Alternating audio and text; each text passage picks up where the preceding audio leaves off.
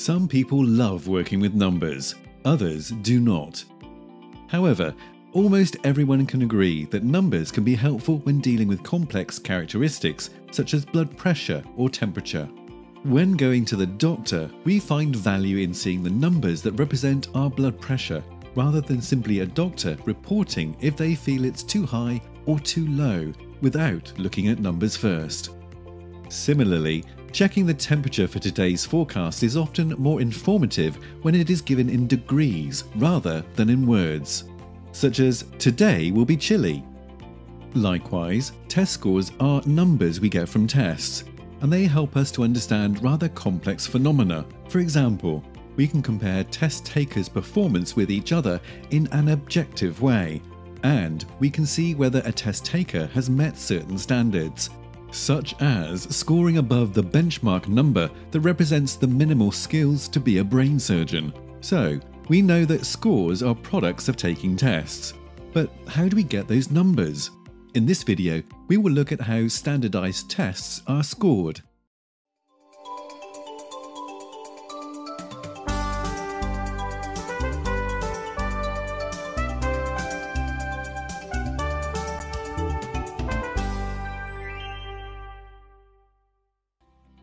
You may think that scores begin to form when you start taking a test. That's not true. It's even earlier than that. The big bang of your score starts when the test is developed. Experts develop test questions that are connected to some set of standards, such as standards for becoming a licensed teacher, or standards for high school level algebra. Once you have answered test questions, those answers are placed into a statistical model to obtain a score. When your answers are scored, they connect to the meaning and the purpose of the test, such as classifying you as able to practice as a teacher. Let's imagine we're trying to figure out the balancing ability of a child. There are many tasks you could ask the child to do, such as to stand on one foot for as long as she can, or to walk across a balance beam. We asked Lucinda to complete many balancing tasks. She was able to stand on one foot for 5 seconds, but not for 10 seconds. She made it halfway across the balance beam before falling off. Well, now you know how she performed on each task, because you directly observed it. But what you need to know is, for what score of balancing ability do you expect someone to be able to stand on one foot for 5 seconds, to not be able to stand on one foot for 10 seconds, to be able to walk across half of a balance beam, and to not be able to walk across a full balance beam?